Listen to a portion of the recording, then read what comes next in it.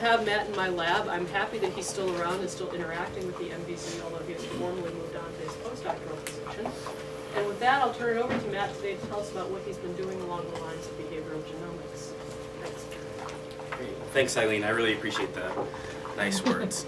I don't know, Jeremy or Katie or somebody back there could just dim the lights a hair. Okay, perfect. So, I remember last year, I guess it was Sean Revito's talk, and I'm going to call you out, Sean, sorry. He stood up here and he said, gosh, you know, something along the lines of, it's terrifying to stand up here. And I remember sitting back almost where Sean was sitting, the very back, thinking, God, you know, it doesn't seem too terrifying. I don't know. But I'll admit, it's actually kind of terrifying, so bear with me. So, because this is technically my finishing talk, I'm going to spend the first kind of 10 minutes or so talking about the people that have been important to me during this graduate career. There's so many people. I'll start out with my family, of course. Two of them are here. I think everyone's seen them. This is Avery here, Bridget back here, and of course my wife, Kate. And Kate particularly, she has just been amazing. She's put up with me coming from New York, where we're originally from, to Michigan, where the weather was very cold, and now to California, where, of course, it's wonderful. We've been to the field. She went with me to, I think, 2 evolution meetings in Idaho and Portland. We've been to the field, you know, 100 times, I don't know what. So she's really been, you know, she's been amazing. It's been something that I could not have done without her, so thank you. My daughter Kayla, she's a princess, of course. Owen loves hot dogs and the beach. Avery, you see your picture up there? Avery, this was taken in the desert a couple of months ago, I guess. My little pumpkin here, who's sitting over here. And my 63-pound wrestler. She's decided she wants to wrestle, and today is her first meet, so I'm not sure whether I'm freaking out more about this dog or her getting beat by some big oaf tonight.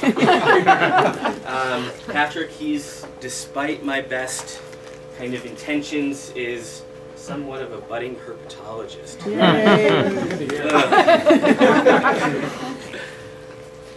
Next up is Eileen.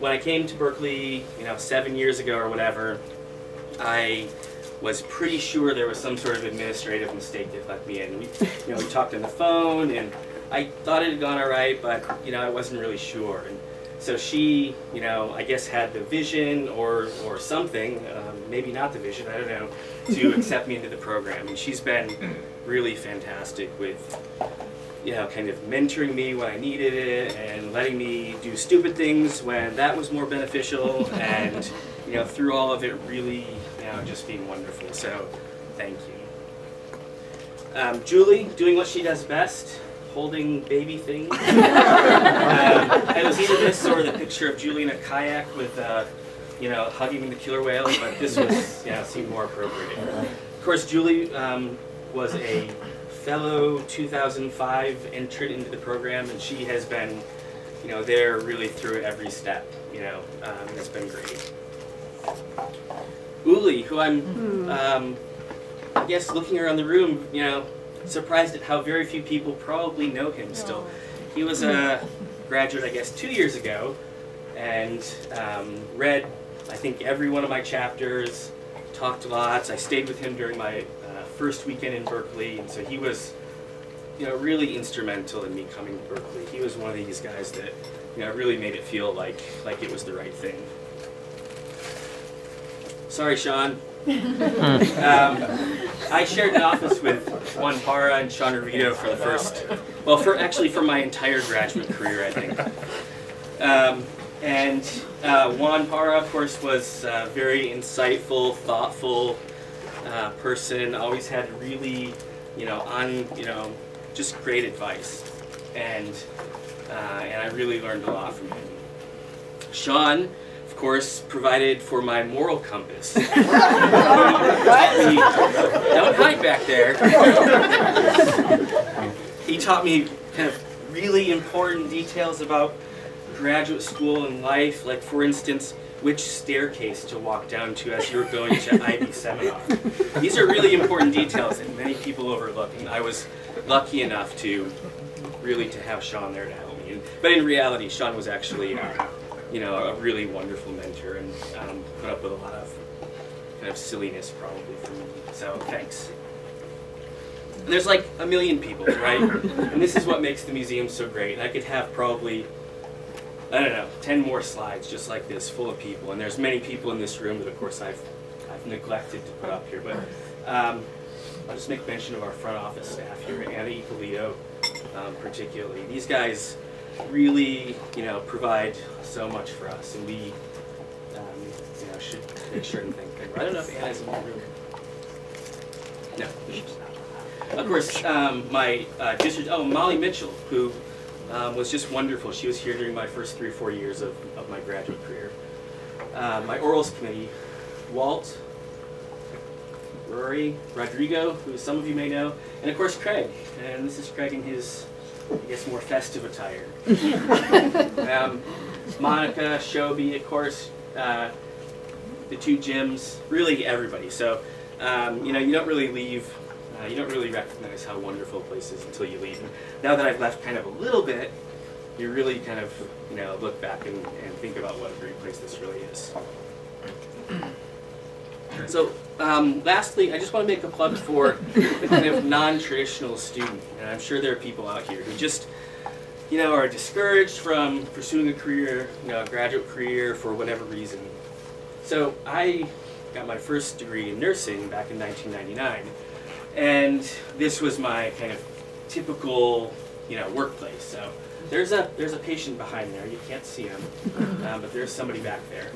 And I decided pretty early on that, you know, gosh, it was exciting and fun, you know, but I didn't really want to do it for the rest of my life. It wasn't something that I could, you know, that I could do. And so I went back to, you know, school, and this is the University of Michigan.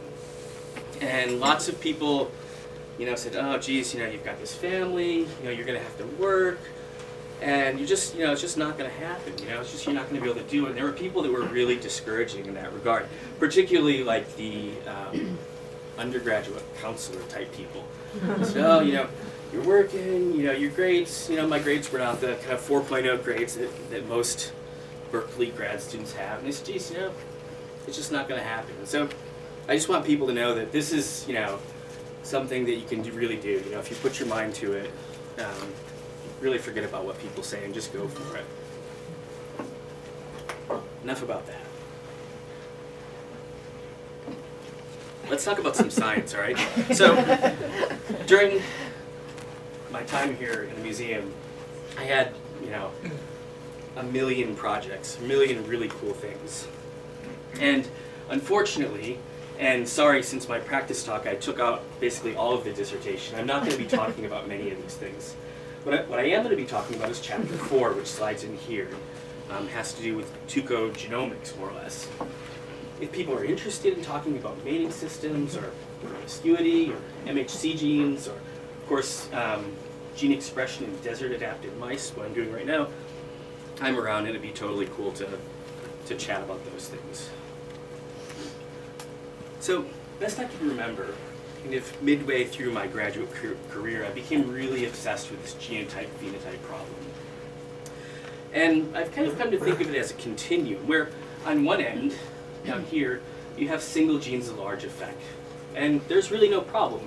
You have a gene, if you have it, you know, if you have this particular variant, you have sickle cell disease, or you have cystic fibrosis, or you have round or wrinkled pea pods in the situation where Mendel was. There's really no problem down there. In the middle, this is where the kind of candidate gene approach has been really helpful. Things like coat color and Peromyscus, where there's maybe a handful of genes that are involved, or beak morphology in the Darwin finches. You know, it's complicated, more complicated than this single gene thing, but maybe this is naive of me to say, but it's not super complicated, like things like heart disease or social behavior, birdsong. Immune function, I think, kind of straddles the boundary there. And I'll remind you that just maybe 2 or 3 years ago, we had absolutely no way of understanding this stuff. The tools simply, they just weren't there. We didn't know how to kind of even tackle these things.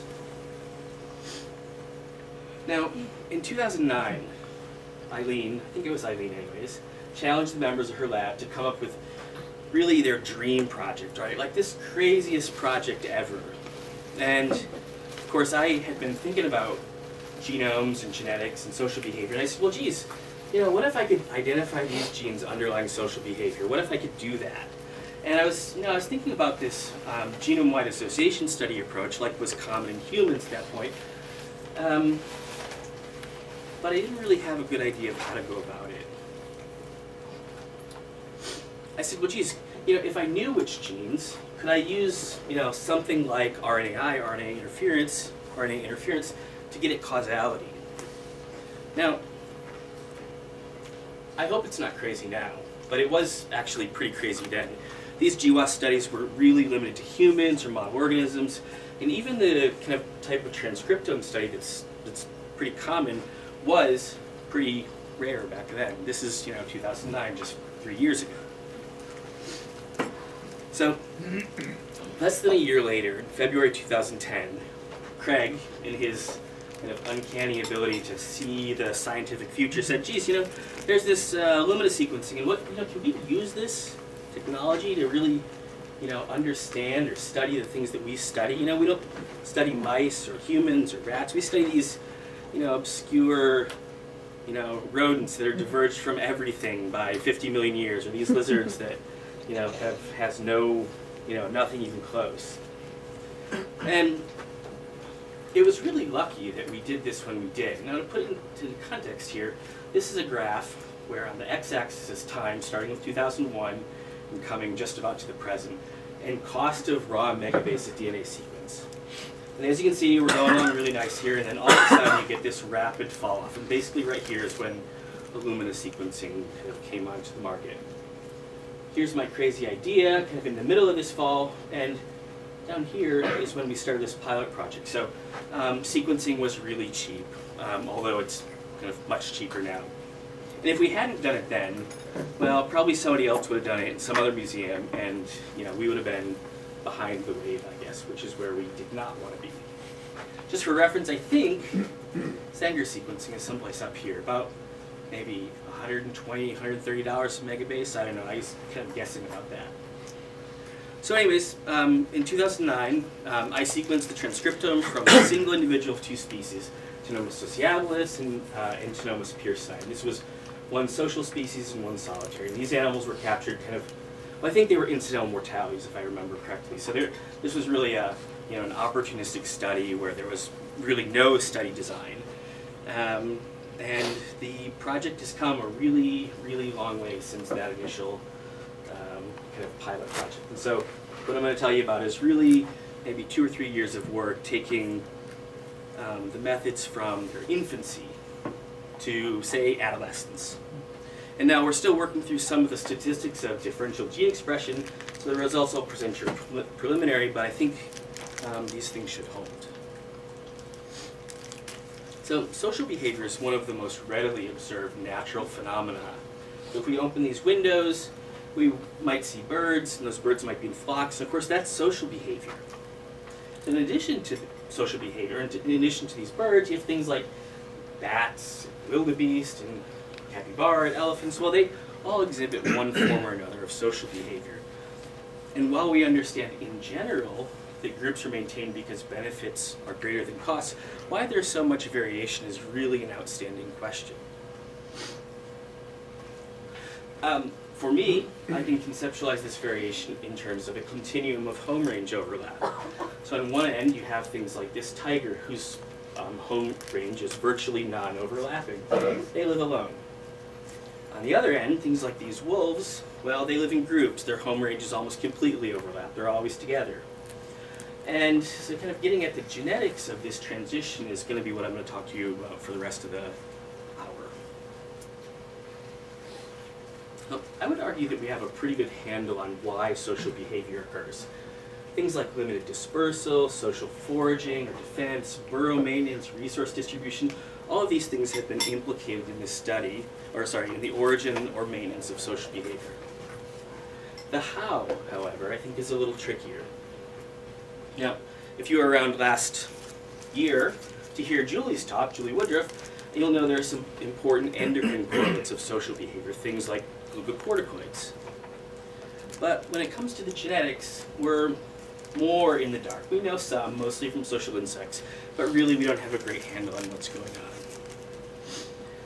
Now, as I'm sure many of you are aware, Gene Robinson has really led this field of social genomics. And he kind of framed this problem perfectly in his 2011 science paper by this question: does behavior evolve through gene expression changes in the brain in response to the environment? And kind of almost immediately I said, well, yeah, that kind of makes sense, but which genes and how do we find them? And well, are these the same genes in all social systems? Kind of how does this work? And none of these questions were really answerable at that time.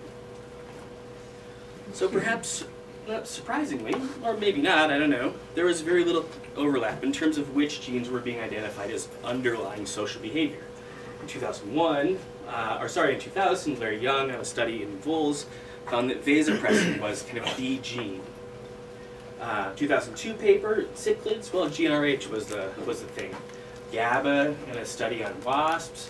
And of course, in the last maybe 2 or 3 years, there have been a whole bunch of papers, mostly in social hymenoptera, and identifying kind of a lot of genes. And I was just struck by this, there's really no overlap here, and maybe we should expect it, but it still, was unusual. And I thought, well, maybe one particular reason is that the question was being asked in a slightly kind of wrong way, so to speak. So, for example, most of the studies that have looked to identify genes underlying social behavior have asked the question in really unrelated groups. So, for instance, they were looking at bumblebees, and they said, well, which genes are rapidly evolving in, say, honeybees compared to bumblebees. And when you're looking at groups this far away in terms of their evolutionary distance, a multitude of factors could be involved in this transition, not the least of which is social behavior. So instead, what I think I want to argue anyways, is that a system in which both ends of the spectrum are available in a single species may be a better way to go about asking these questions. And of course, it turns out, well, we have such a system. As many of you know, rodents of the genus Ctenomys represent a particularly rich system in which to test kind of hypotheses about social behavior. One of these species, Ctenomys sociabilis, has been a focus of study by Eileen and others for more than 20 years. So, for say 20 years, she's gone to the field. She's done marker capture studies, radiotelemetry, she's characterized their resource distribution, she's done population genetics, and of course, there's poop.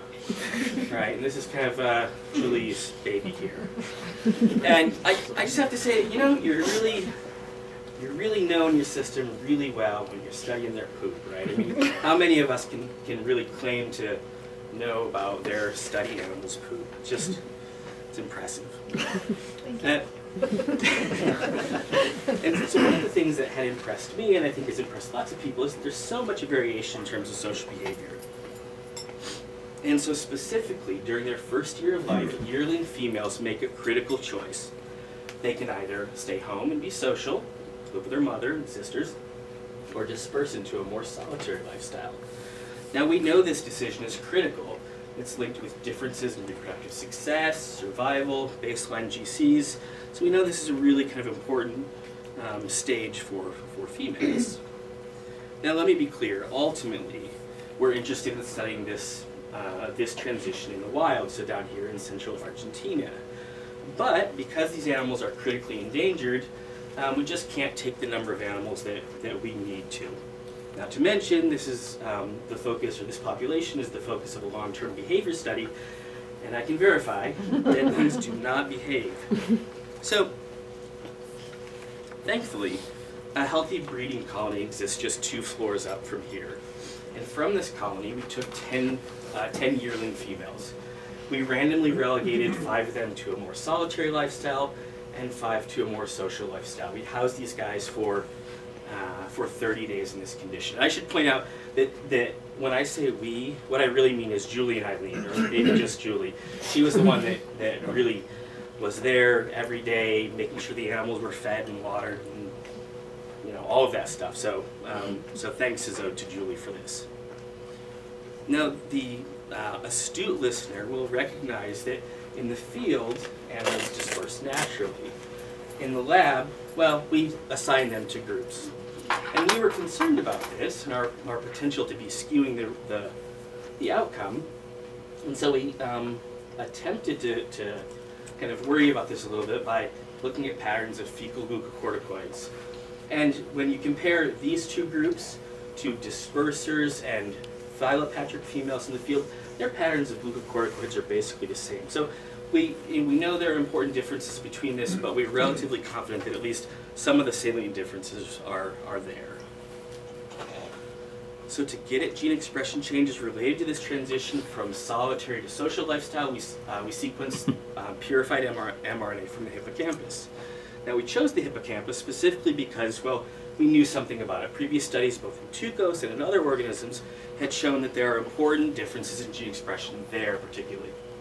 So all samples were indexed with a unique barcode, and basically this means that every read we can attribute to a particular individual. So throughout the entire analysis, we know where everybody, where everything came from, and that's, I think, a distinct advantage to our sampling. We subjected these to Illumina sequencing, 5 samples per lane, times 2 lane, times 100 base pair reads.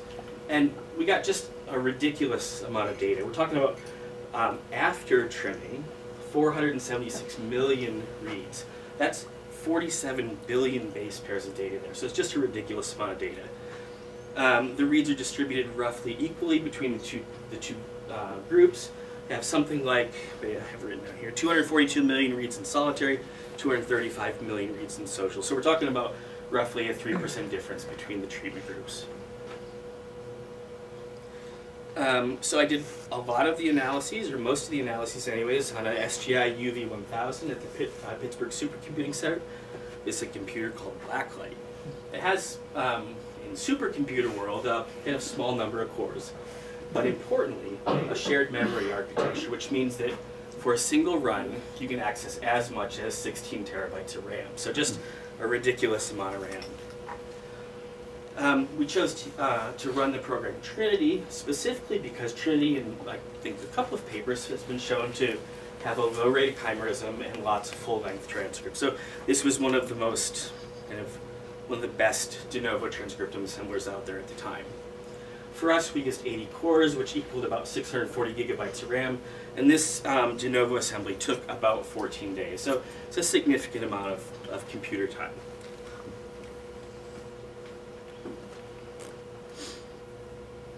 So this is what Trinity gave me, and it's interesting that even the quote-unquote best de novo assembler gave me just a ridiculous number of contigs, like 500,000 contigs.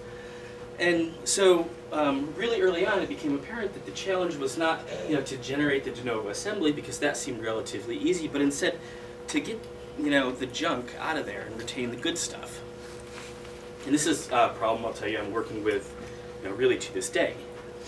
So the first thing I did was to remove low coverage contigs. These were contigs that were supported by less than 3x coverage. So stuff that was, might have been valid, but most likely not. I trimmed out all of these things. And as you can see, size on the x-axis, well, this is a histogram, right, with size on the x-axis. Most of the reads that were removed were very small. Some big stuff, but mostly small stuff. I then blasted those contigs to Cavia, which was the closest genome to the Tuco. And together, and then removed the stuff that didn't match to anything in the Cavia genome. I removed something like 370,000 contigs. So just again, a ridiculous number of contigs just gone. My N50 was about 5,000 base pairs. And I've done some preliminary work to look at chimerism and stuff like that. And it looks like there's a very low rate of chimerism in the data set. So this is one of these silly slides that distills like 8 months of work down into 10 words. So I ended up, the final data set is about 120,000 contigs. I looked for SNPs in this data set. I have something like 10,000 SNPs. Now this is amazing, given the Tucos are at this point world renowned for being very limited in their genetic diversity, yet there's still a lot of variation to be found. I compared the data set to MUS and found 28,000 unique transcripts. There's a lot of stuff there. Specific genes, they're all the things you would expect to be there. Melanocorticoid receptors, glucocorticoid receptors, DQ alpha, DR beta, estrogen receptors, kind of all the stuff that you would expect to be in the hippocampus of a mammal. There's also a fair amount of ribosomal RNA, and this is stuff we try to get rid of, but are usually unsuccessful, and unusually so. And I'd love to hear if anybody has a good explanation for this. Very high coverage of the mitochondrial genome, something like 1,000x coverage of the mitochondria. And I definitely don't want that.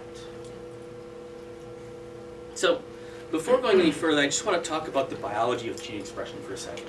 So, when we say gene A has higher expression in the social species, what we're really saying is that there are more copies of that particular transcript present in the cell.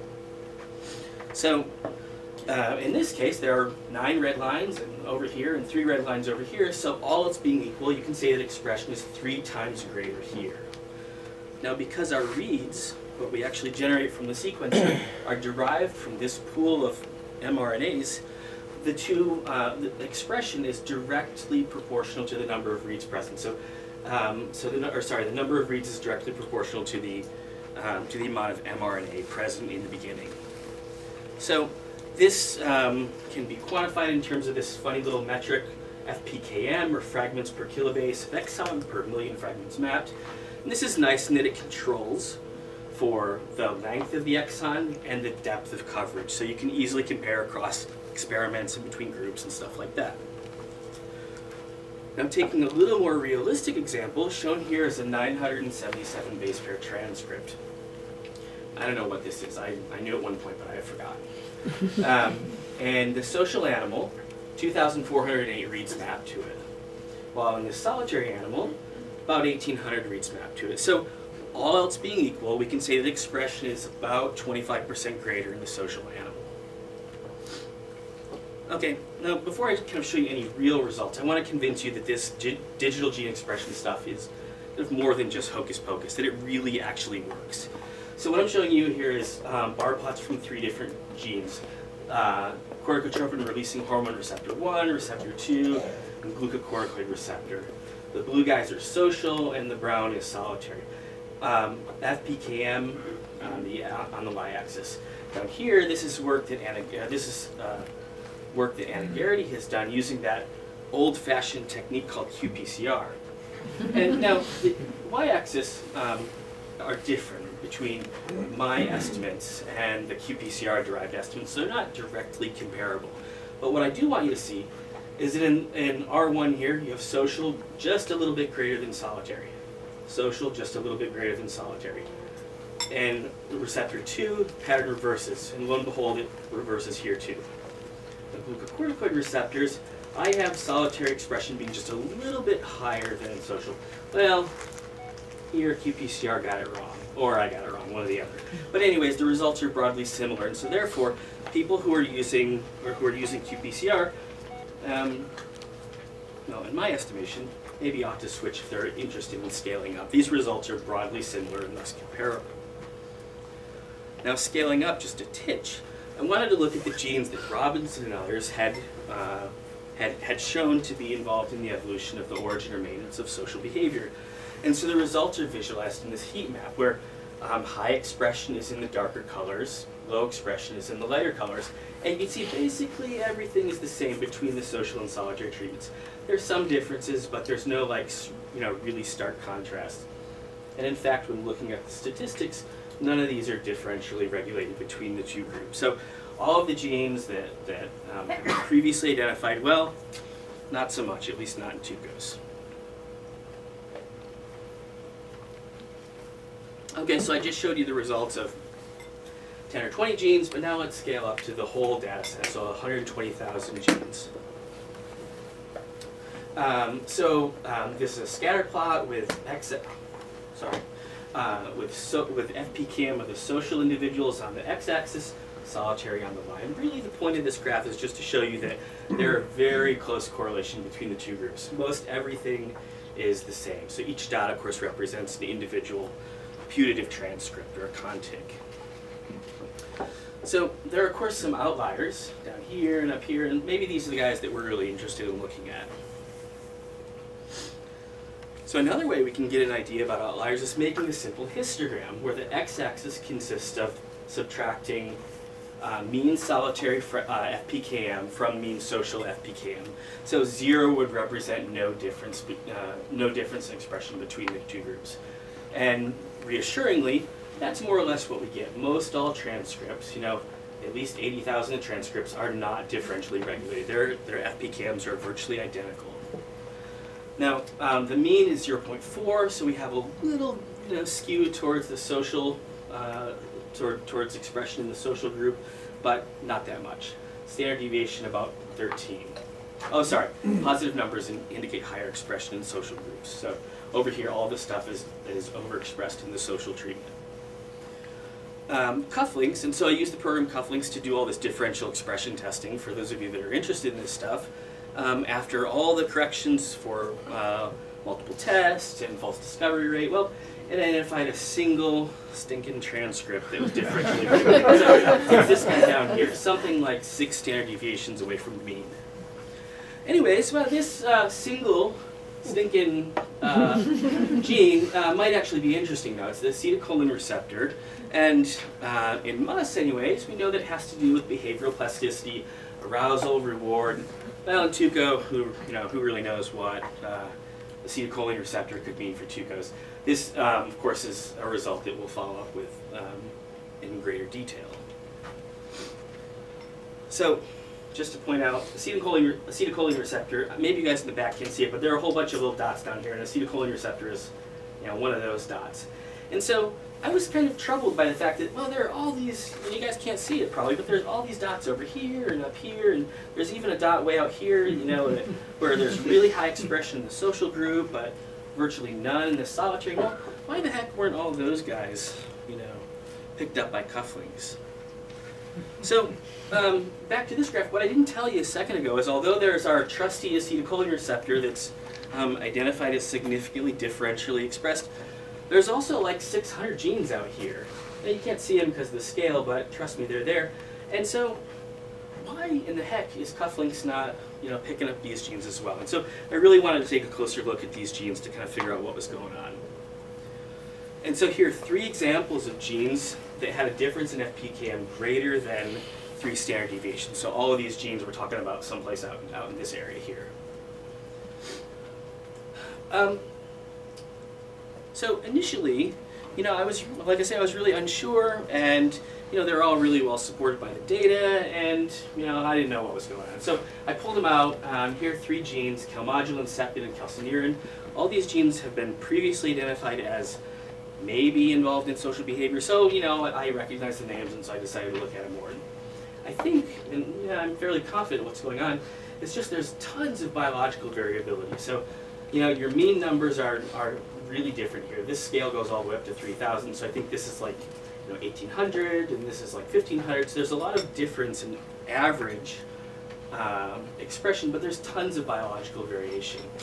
And this was maybe disheartening, or I don't know, maybe it shouldn't have been, because these are lab animals, and in theory this should be a very tightly controlled experiment where everything was the same except for our trait of interest.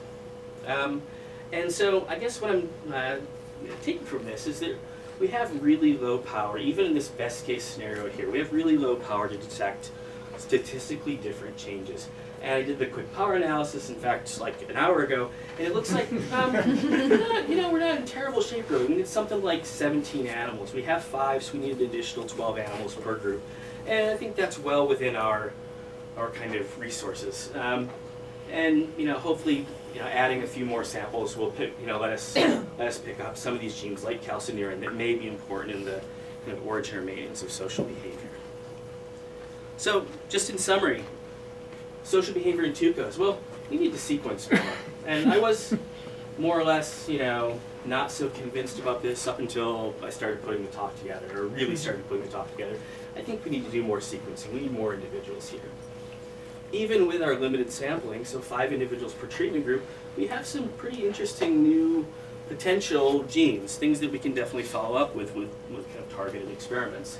Lastly, together with the Broad, we're sequencing or I should say, they are sequencing the genome. So hopefully when the genome comes, this will give us significantly more power to detect the types of things we're interested in.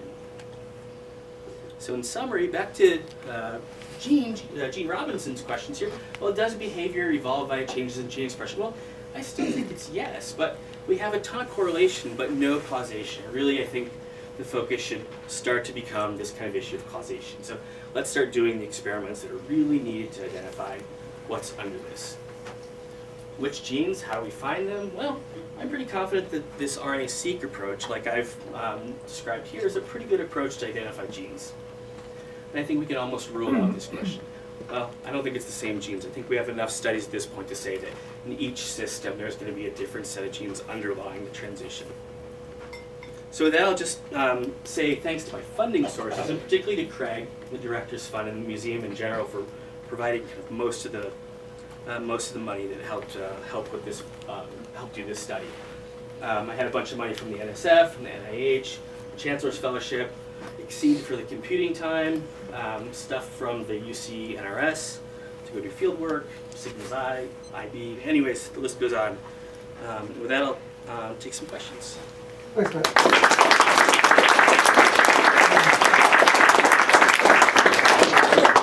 Sean, you have the opportunity to respond. We'll speak after. Okay, floor's open for questions, please. I had two quick questions. One, just so I'm clear on the experimental design. So you separated into 5 solitary individuals and 5 social individuals. Were those 5 social individuals in the same social circle, or were they each independent? Each in their own individual. Good. Okay. And then the second question is, so I don't know this organism. So in nature, they naturally they naturally segregate into. They decide whether they go solitary or they go. And here, Exactly. And here you've parsed them into. Exactly. And tried to make sure that things are okay. Yeah. So what you might be finding if you're discovering differences in transcription then is differences in transcription that result from different social situations, rather than differences in transcription that might be causing different There's a social cause and situations. effects. Right. Chicken and egg problem, for sure. Okay. Is there any way to change the experimental design to let them choose, Yeah. and then let them raise them and then take them a couple years later? That's something that we had thought a lot about, and I think the short answer is no. I think just how the captive colony is designed, there's not an opportunity for animals to kind of choose their housing situation. Julie or Eileen may be able to speak to that more, but to the best of my knowledge, there isn't really a way, given our constraints, to let that happen. That's obviously the right experiment to do. Jim? This is a stupid question, I think, but I'll ask it anyways. So, is there any reason to think that some other part of the brain might be most relevant for this besides hippocampus? Yeah, I forgot to mention that we have, 5 or 6 or 7 different brain regions that we're going to sequence. The hippocampus was simply the first one on the list because we knew something about it, but there are definitely reasons to believe that, for instance, the prefrontal cortex would be involved or other brain regions as well. So yeah, that's one of the things on our to-do list when we have, $1 million is to sequence all those different regions. Ellen? So given the experimental design, did you see more or different amounts of variance in expression between the social and the solitaries? And if so, which direction did it go? My intuition, I haven't looked at that systematically. My intuition is that there is a little more variation in the social treatment group. But like I say, I haven't looked at that enough to really kind of tell for sure. Because that in itself would be kind of interesting. For sure, It yeah. seems like it might be a more varied environment. Yes, I agree completely. At the back? Yeah. So assuming limitless funds and work to sequence everything, what is potentially built into this study or the future studies that come from it to eliminate so you just hunt and sequence regions until you find ones that show more differences, but how do you eliminate just sort of your bias towards wanting to be like, oh, well, this is the region that finally shows the differences, so that must be the driver of this. How do you eliminate all the alternative hypotheses that don't care what the expression of a particular gene is, because that's not really... When you say region, do you mean which region in the brain? Yeah. I mean, say you did this for 100 different tissues in an individual. You'd eventually maybe find one that had more differential expression, but even then that doesn't necessarily show how do you eliminate alternate hypotheses rather than just cherry pick the one with the best numbers? Yeah, that's certainly a problem, and I think the easy answer, given unlimited funding, of course, is that we test them all using, say, RNAi, where we can really go from the correlational type experiment to the causation. And so ideally, in this limitless scenario, we would have 100 genes that all looked good on paper or on computer. Then we go back through and test those in say a really rigorous way. Short of that limitless experiment, though, I'm not sure there's a great way. Anybody? I was just curious, the solitary and social animals, were they raised similarly and similar ages or maturational ages? Yeah, everything was the same. So they're fed the same thing, they have the same, lights on, lights off, I forget what the word is called. Yeah, I mean, really everything is the same. They're, I don't know, how close in age were they, Julie? Those are all the same. Same, Yeah. so almost identical in age. So really it was, thanks to Julie, really a very tightly controlled experiment. And genetically? Were the siblings or one? I don't know. Siblings, I think we tried not to, but I don't know how much we were... I mean, everybody's related. This population was derived from, how many tucos, not very many tucos. So at some level, everything, they're all related, fairly closely. But as much as possible, no, we didn't choose siblings for the same experiment. Have you found any genes that bring out as like low coverage gene in one group, but they are actually like highly expressed and well assembled in the other group? Yeah, there's tons of genes like that, and that's one of the things one of the things I'm really interested in following up on is you can't see it back there probably, but there's a whole list of genes here that are some here that are really highly expressed in the social, but not at all in the solitary, very little. And same thing up here, you can maybe see these a little bit better, where there's all these dots up here which represent no expression in the social and fairly high. I think this 10 to 1.5 or 2, I can't read the numbers there, but pretty reasonable expression. So yeah, there are definitely examples of that. Do you have a rough idea like which functional category do they belong to? Not yet. That's that whole Go annotation stuff is stuff that I'm yet to do. I actually overwrote my files accidentally this morning. Darko. So thinking in alternative hypothesis to explain the social behavior. So here you're focusing the possibility that differential gene expression explains that. But what if what explains social behavior is differential neuronal connectivity with the same gene expression? How you can tease apart? I mean, maybe a neuroscientist could. Yeah, I think there are all those, things. I think some of those things we're actually working on, like things like receptor distribution, stuff like that. I think we're in the process of tackling. But me myself, I unfortunately know very little about that aspect of kind of brain function. So metal on the same lines, you focus here on gene expression, which is logical and cool. What about alternative splicing? There are many different ways to Yes. cut these. Yeah, and some of these things are definitely, there is some redundancy in the data set, and some of those things are isoforms and stuff like that. This is analysis that that will have to wait until our genome comes. I think once we have our tuco genome, we'll really be able to get at this alternative splicing isoform issue really well. Definitely, that could be an important driver, cause or consequence. I guess I don't know which. I'll let you. Somebody else.